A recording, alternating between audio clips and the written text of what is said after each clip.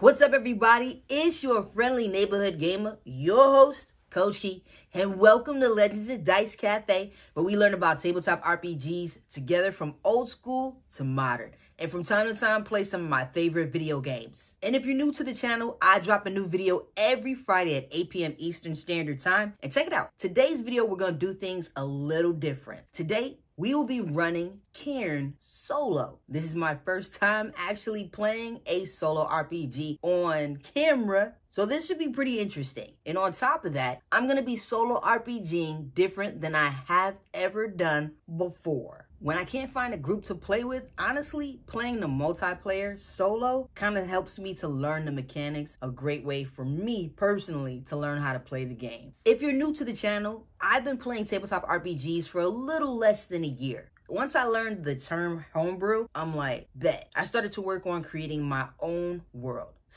And it's just a very basic foundation. I'm gonna allow my Cairn character to help me create more of my world. Let's go ahead and get into it.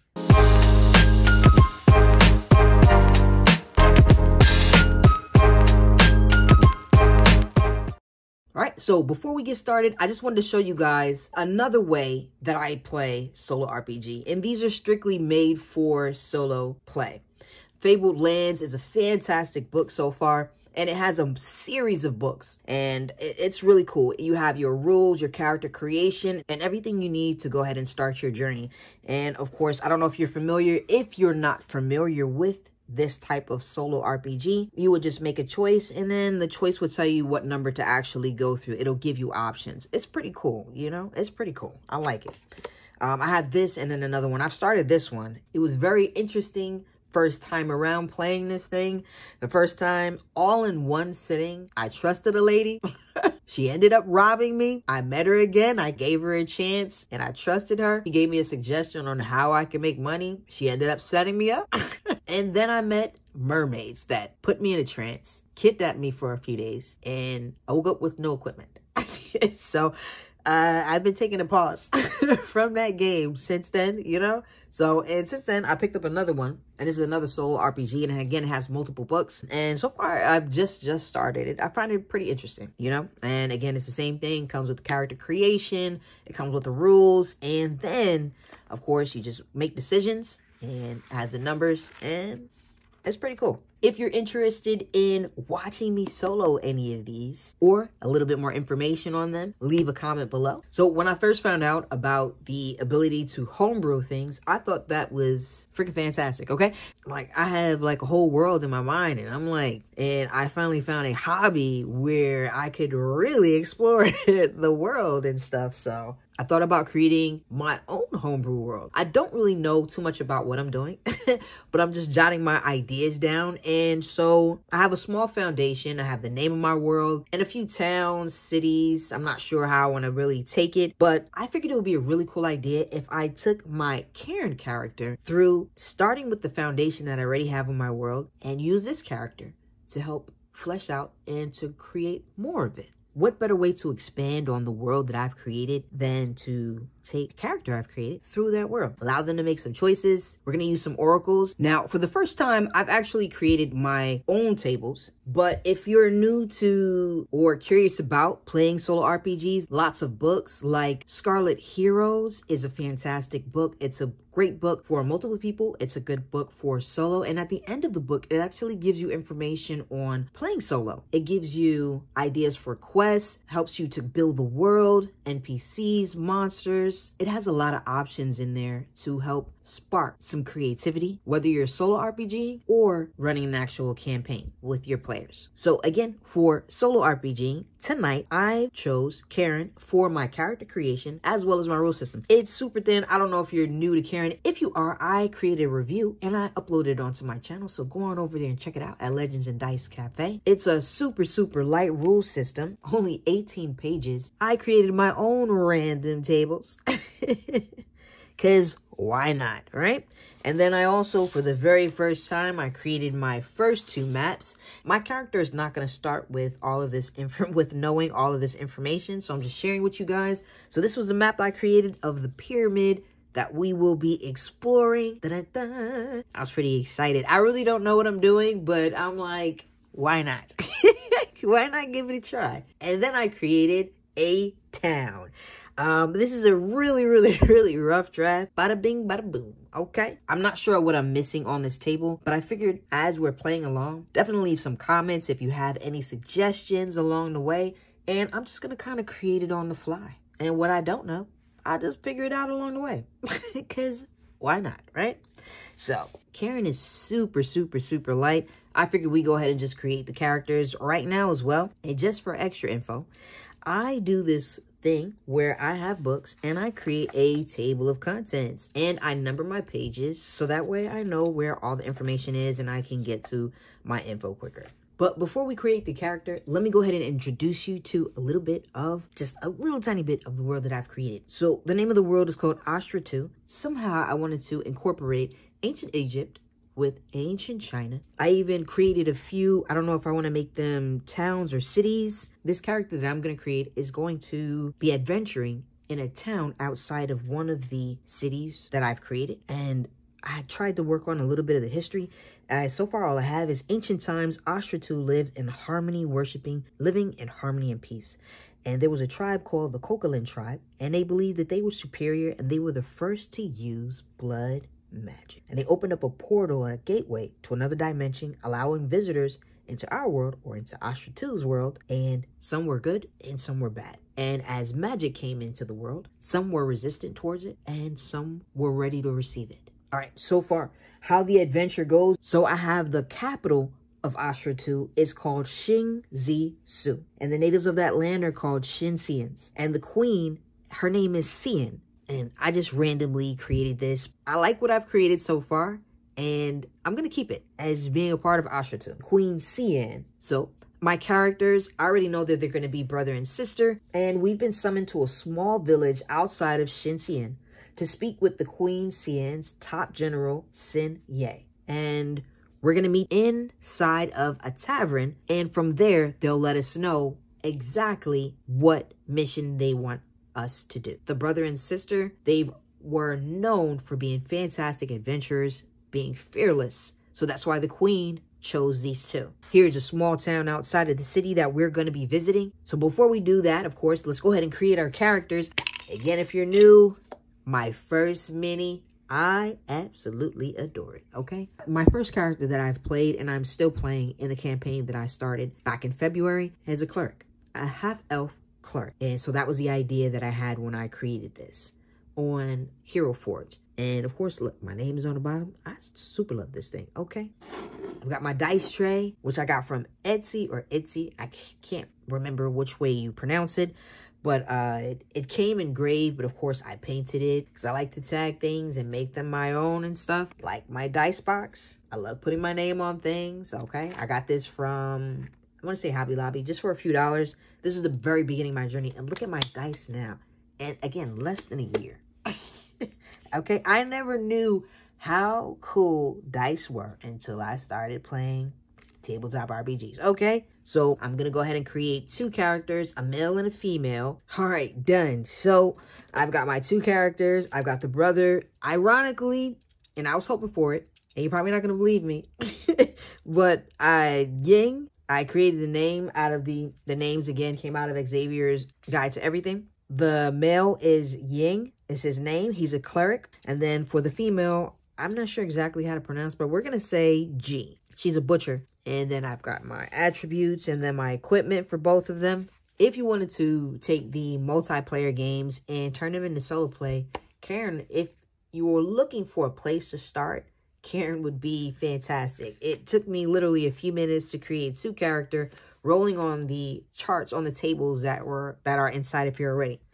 All right, so again, we're going to be meeting the Queen's General, Xin Ye, in a small town right outside of Xinxian. I haven't created the name of the town, so if you have any suggestions, drop them down in the comments. I didn't number it, but this is the tavern right here. And again, we're going to kind of create the story as we go along. All right, so I got my character, Ying and G. We're going to meet him, the general, at the tavern.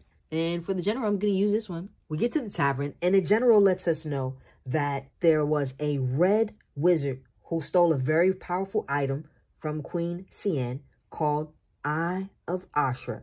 It's a wand that can supposedly bring back the dead. Who or what he's bringing back, they do not know. And the only information that they can provide me with is that they've tracked them to a temple on the southwest side of the village. And we were told that was the only information that they had. So we were told to explore the village, find a little bit more information about who the Red Wizard is trying to resurrect, what we might be expecting when we get to the actual temple, which is right here.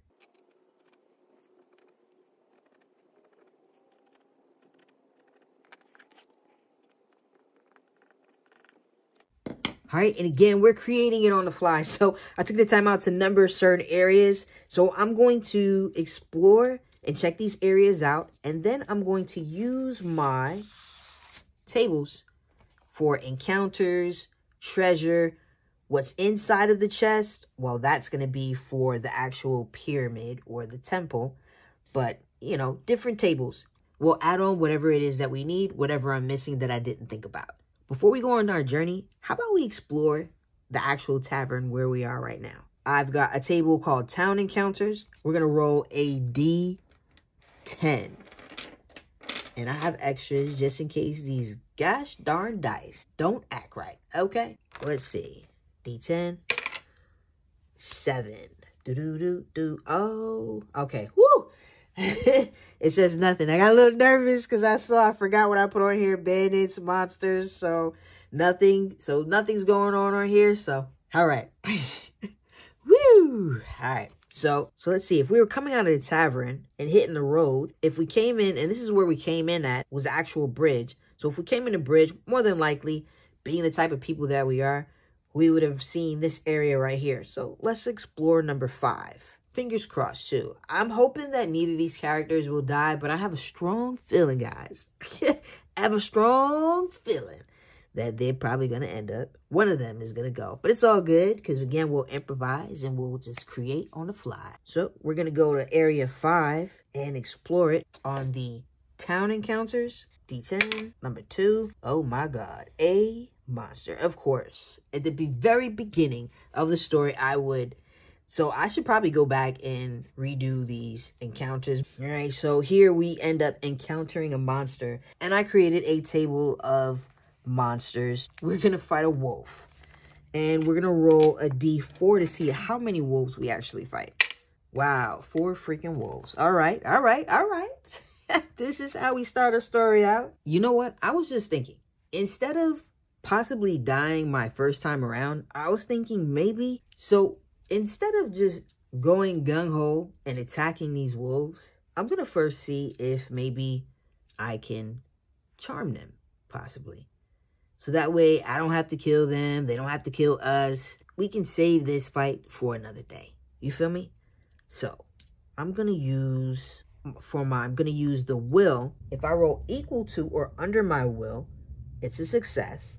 And if I roll above it, it's a fail. I'm going to roll using the cleric's will. And that is a 13. So we either need to hit a 13 or hit under. If we succeed, we'll take it from there. If we fail, we'll take it from there as well. Woo! You know what? Let's use a different dice. 5. Oh, yeah. All right. Boom. We succeed. So we're going to charm them with some food and just with these sexy eyes that these guys have. I mean, come on now. You see it? And we'll give them a ration each. So, let's see. We both have 3 rations. So, now we each have 1 ration. Which I'm sure that I can purchase back. Let me get him off of the bridge just in case there are any cars coming or anything. I don't want him getting hit. So, we give them a ration each. And we charm them telepathically, feeling-wise. Everything's okay. So they can go about their way without chewing one of my legs off or one of my sister's legs off. And we bid you adieu. Whew. All right. Let's see. The next thing that we will probably come to is, let's see. We go to section 6. Let's try that out. Let's grab our handy dandy tables. Let's see. Town encounters. I'm sure I could have definitely had more in here. But again, this is just the very beginning. And this is my first time around actually doing something like this or even playing in this manner where I'm the one creating the tables. So we'll just continue to build as we go. All right, so we're exploring section 6. I'm looking forward to developing my skills as far as creating maps. I thought this was pretty fun to do, and we're going to roll a d10 to see what we encounter. Whew, you know what? Let's try a different color because, let's see. You know what? Let's open the dice tray up. Since we have the option, right? Why not? 8. Oh, Finn. Oh, I thought it was a treasure chest. But it's better. It's nothing, so that's... that's better than some monsters. You know what I'm saying? So, we find nothing in area 6. All right, and you know what? Let me make a note as well to create some battle maps from different areas so I can pull them out. You feel me? So when it's time to throw that. All right, battle maps, check. Let's see. So we're right here. And as you see, there's a little opening right here in between the trees. So I want to say that I would probably see this area first as opposed to seeing this area over here. So we're going to hold off on hitting the temple, or let's go back up to the tavern so we don't get lost. We've already went that way, and I know we see this right here. So from this area, from the road, we'll be able to see this right here. So we'll go to area 2 and see what's popping right there. 1. God dog it. Okay, monsters again. All right. We won't panic. All right. And let's see, we'll roll to see what kind of monster. All right, so we roll a d8 to see what type of monster.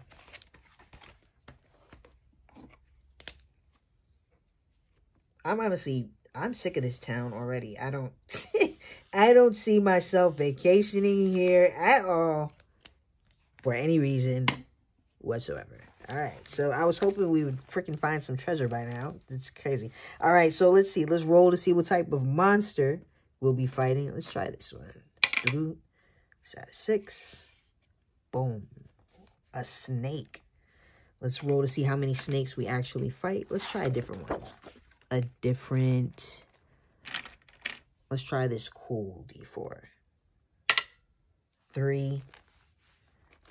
Daggone, 3 snakes. All right, we can do this. All right, and who happens to have 3 snake Lego people laying around? Okay, so we'll put these right here. Because why not, right? So, I'm not sure if I actually want to fight them, to be perfectly honest. And so, let me see what I'm going to do. Let's see.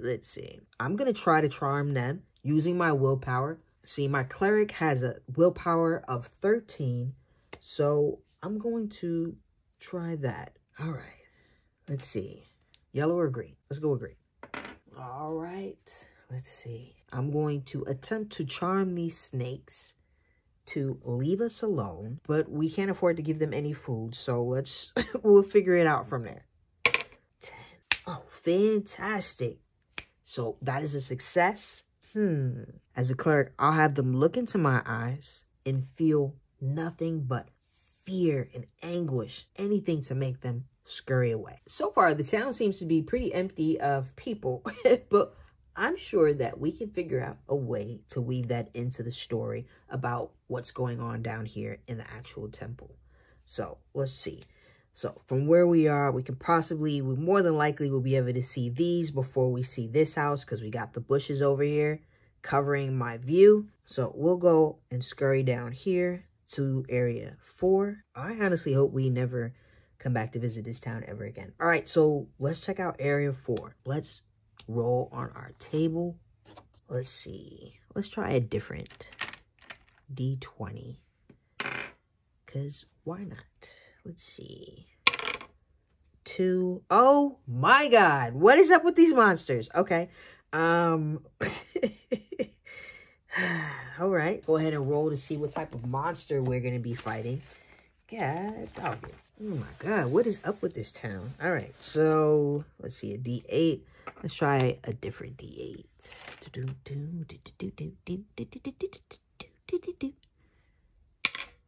3. A gnome. What the heck is a gnome doing? Hey, whatever. Let's see how many we fight. 1. Oh. Fantastic. All right, so we might actually do this one right here. So I've definitely got to get myself some miniatures, some more miniatures made. But in the meantime, the gnome will use the guy from Batman. I just happen to have another Lego. Just kind of hanging around the house. Woo. How? What a coincidence, huh? So we'll use that as the gnome that we're going to fight. So the cleric is up first. Ying is going to run up on him and attack him with a dagger, which is a d6 for damage. But I'm going to stop it there and we'll pick it back up on part 2. I don't want to make the video too long. We'll leave it where my cleric, Ying, is getting ready to attack the gnome with a dagger. All right, so we'll leave it there and then we'll pick it back up in part 2. So make sure you stay tuned. I hope you enjoyed this. Leave any comments, suggestions. So I hope you enjoyed part 1 in a series to come. And I'll also be doing a few other solo RPGs. The next one I'm going to be doing is Basic Fantasy 3rd Edition. And also stay tuned for part 2 of Cairn. Thank you so much for watching. And thank you so much for all of the support. Don't forget to like, comment, and subscribe. And don't forget to turn on your notifications so you don't miss out on part 2 of Cairn and part 1 of Basic Fantasy Solo. And I'll see you guys soon. All right? Peace.